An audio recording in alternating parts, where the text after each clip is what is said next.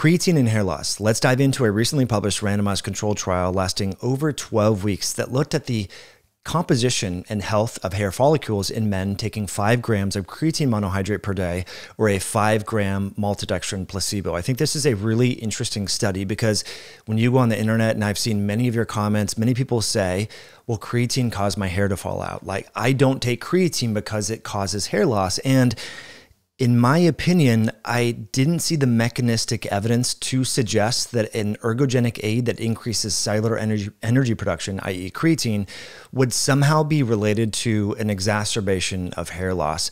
Now, I know there was a study in rugby players where they were dosed. It was a loading phase of 20 grams of creatine per day over the course of, I believe it was 8 weeks. And in that study, dihydrotestosterone, which is a derivative of testosterone that is well known to damage over time, especially in genetically predisposed individuals, to cause male pattern baldness.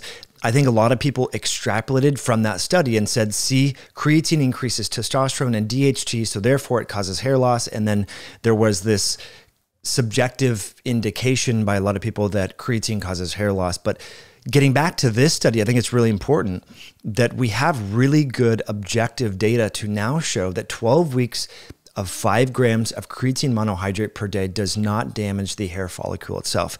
It does affect body composition, strength and exercise performance, cellular hydration, and all the benefits that we've talked about before.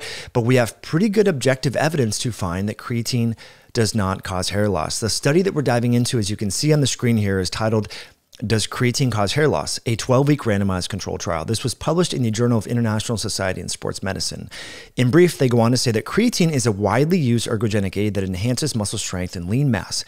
However, concerns have been raised about the potential role in promoting hair loss by increasing dihydrotestosterone. Currently, there is no direct evidence examining the relationship between creatine supplementation and hair follicular health. Therefore, the purpose of this study was to determine the effects of 12 weeks of creatine supplementation on androgen levels and hair follicular health in healthy young males.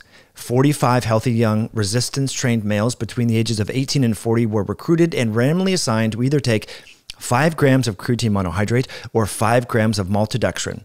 Participants maintained their habitual diets and training routines. Blood samples were collected at baseline and after 12 weeks to measure the total testosterone, free testosterone, and dihydrotestosterone. Hair follicular health was assessed using the TrichoScan test, which is an objective way to look at hair follicular health, as well as a PhotoFinder system. And I'm going to share with you the images and the charts momentarily. And that looks at hair density, follicular unit count, and cumulative hair thickness. Statistical analysis were performed using repeated measures of ANOVA, and potential outliers were examined through sensitivity analysis. Now, before we get into the findings, which I think are pretty interesting, I just want to thank you all for being here. Hopefully you're enjoying the content. If you are, please hit that like button and subscribe to the channel. Also, today's show is brought to you by our good friends over at nadsunder.com, the makers of certified organic cotton underwear. These are the only boxer briefs and underwear that I wear now. My friends, really important, because when you go to Nordstrom Rack, which I was guilty of doing for years, you're getting plastic lined underwear made of polyester. There's all sorts of funky chemicals and dyes that are really not good for your health, especially your hormone health and your fertility. And that's why I only wear exclusively Nads underwear over at nadsunder.com, because they make an amazing form-fitted boxer brief that you can wear in the sauna, when you go to the gym, when you exercise. Because think about it, when you're exercising, you're moving your muscles, you're generating body heat. If you have plastic in your underwear or your boxers, you can absorb that through your skin. There's this dermal absorption of both chemicals and endocrine disrupting chemicals and compounds and dyes and all that. You do not want that in your body, especially around your genitals. We've already talked about numerous studies finding that microplastics accumulate in the testicles, in the penis, in the brain, in the carotid arteries. So why would you want to be wearing microplastic-laden underwear and boxer briefs? My friends, please go to nadsunder.com and use the code HIH to save. Getting back to the study. Really interesting stuff. Let's first look at the objective ways that hair follicular health was measured. So hair growth and hair loss parameters were evaluated using the TrichoScan test and the PhotoFinder system that I was mentioning earlier. Here's an image here. This is figure 2.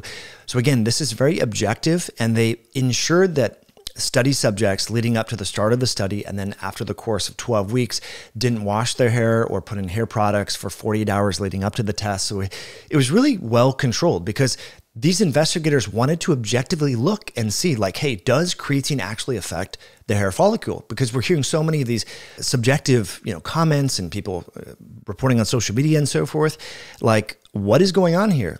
And figure 5 is looking at hair outcomes using the TrichoScale, trichogram results, as well as a PhotoFinder system, not finding any statistical differences between the different groups. Remember, there was a placebo group taking 5 grams of maltodextrin per day and also a 5-gram creatine monohydrate group. And there were no differences at the start of the study and after the course of 12 weeks. Now, there are some limitations. I think it's important. Anytime we talk about some studies like this, it's important to understand the limitations. The rugby study that we'll mention momentarily, as I mentioned, there was a loading phase of 20 grams per day, and there was a statistically significant increase in dihydrotestosterone in the rugby players taking 20 grams of creatine per day versus those who were not. This was just 5 grams per day. So it's plausible that when you take supraphysiologic amounts of creatine, that can indirectly affect your hormones. Now, why would that be? Well, my suspicion is that when you're taking supraphysiologic amounts of creatine, number one, there's the placebo effect. You think that creatine is this ergogenic aid. You've heard so much about creatine, so you're like, I'm gonna go to the gym and I'm gonna lift heavier weights, and there's that the mindset would shift. And you see this honestly with people that take anabolic steroids. Anabolic steroids take about 4 weeks to build up your blood androgen levels, but after people just start, they're usually stronger. The mind is so powerful. So I think that is part of it. And then there could be possibly the fact that because we know that creatine increases cellular energy production in energetically demanding tissues, like in the brain, we have the neurons and oligodendrocytes and astrocytes, which is where creatine is largely used in the central nervous system. In the peripheral parts of the body, we have the myocytes or muscle cells, we have the heart cells. And in women, the placenta actually, in developing a healthy fetus, there's a high demand for creatine to help with cellular energy production. So in the periphery, there's that aspect, and possibly in the testicles, making testosterone and so forth obviously requires cellular energy. Perhaps higher creatine levels could increase testosterone in that way, but I think it's probably more related to the training-induced increase in hormones. Now, getting back to figure 5, there were no statistically significant changes in numerous objective biomarkers of hair follicular health. That's just what I want to mention right here. Now, I know a lot of you who are females are like, look, I can't trust this study. This was a study done in males. And I'm like, here's what I would caution you in that line of thinking is men have significantly higher levels of testosterone compared to women. So, and much higher levels of dihydrotestosterone compared to women. So if taking creatine didn't significantly increase testosterone and dihydrotestosterone and therefore cause changes in the hair follicle itself in men, it's unlikely to suspect that would be the inverse would be true for women, just because from a quantitative standpoint, hormonal levels are orders of magnitude different when it comes to androgens in men and women. So I think that's important. But speaking of androgens, let's look at the hormonal levels. I think this is really interesting. This is figure 4. What you see here is actually the ratio of dihydrotestosterone to testosterone actually went down. I think that's really interesting in both groups. Now, the question is why? What I think is also interesting here, though, is the ratio of dihydrotestosterone to free testosterone went up. That is particularly peculiar, and there was statistically significant differences between the creatine group and the maltodextrin group. It does appear that testosterone increased more significantly in the placebo group compared to the creatine group. Now, what I think is fascinating is, to the best of my knowledge, the study subjects and the researchers were also blinded in this study. So again, it speaks to the placebo effect, and there's no consistent association between creatine versus placebo and hormonal changes. So I think this is just incredibly interesting. But I would like to speak to testosterone and talk about why this is important. So as you know, testosterone is the primary circulating androgen in males, and it can be metabolized to dihydrotestosterone via the 5-alpha reductase enzyme. Furthermore, based upon strong affinity for dihydrotestosterone for androgen receptors, DHT has been implicated in the pathogenesis of alopecia. This is referring to male pattern baldness more specifically. DHT can bind to the androgen receptors in susceptible hair follicles and cause them to shrink, leading to hair loss. However, our current results contradict previous findings, showing an increase in conversion of testosterone to dihydrotestosterone, as we found no significant differences between conditions for dihydrotestosterone or dihydrotestosterone to the total testosterone ratio. These differences may be related to methodological differences. For example, the current study did not use a loading phase and was longer in duration, 12 weeks versus 3 weeks. I want to apologize. Earlier in the video, I said that rugby study was 8 weeks. It's actually 3 weeks, so I stand corrected there. In addition, and in support of the lack of differences in androgen levels, we did not find any differences in any hair outcome, hair count, density, hair rate anagen, hair rate telogen, total follicular counts, hair rate terminal, hair rate vellus, and cumulative thickness. To our knowledge, this is the first study to directly assess hair follicular quantity and quality following creatine supplementation. Interestingly, we did not find significant main effects of time for testosterone, either an increase or decrease, or free testosterone. Speculatively, these findings may be associated with the time of year, but do not appear to be influenced by creatine supplementation. Now, when they say speculatively, these findings appear to be influenced by the time of year, I think it's well known that throughout the year, there's different phases in your hair follicular growth, oscillating between the anagen phase, telogen, and follicular phase, and so forth. And so it could be that if you did a study in the summer versus the winter, there may be quantitative and qualitative differences in hair follicular changes, but I think we have pretty good evidence now to dispel the widely believed idea that creatine causes hair loss. Now, why do people, I don't want to discount the anecdotal reports of people and make people feel silly or stupid for saying, hey, look, when I take creatine, I lose my hair.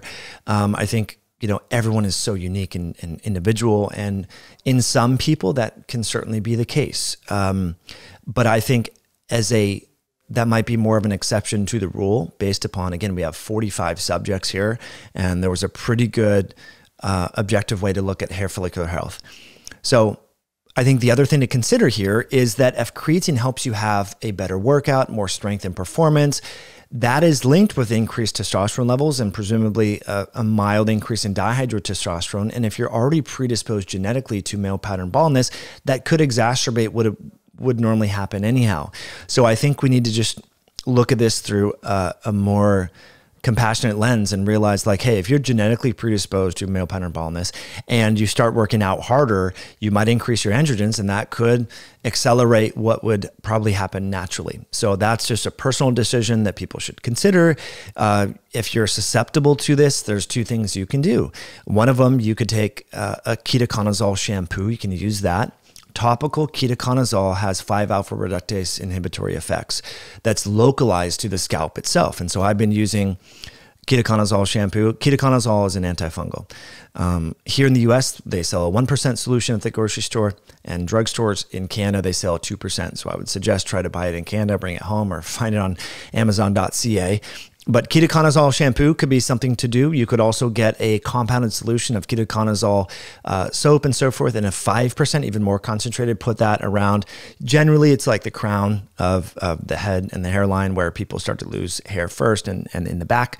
And then you could also take oral 5-alpha reductase inhibitors, Propecia and things like that. But those can have, in a small percentage of people that use them, a lot of unintended harms when it comes to sexual health and testosterone. So I don't generally recommend those for people, but everyone's unique. And so I would highly consider doing your research into that if you decide to take oral 5-alpha reductase inhibitors.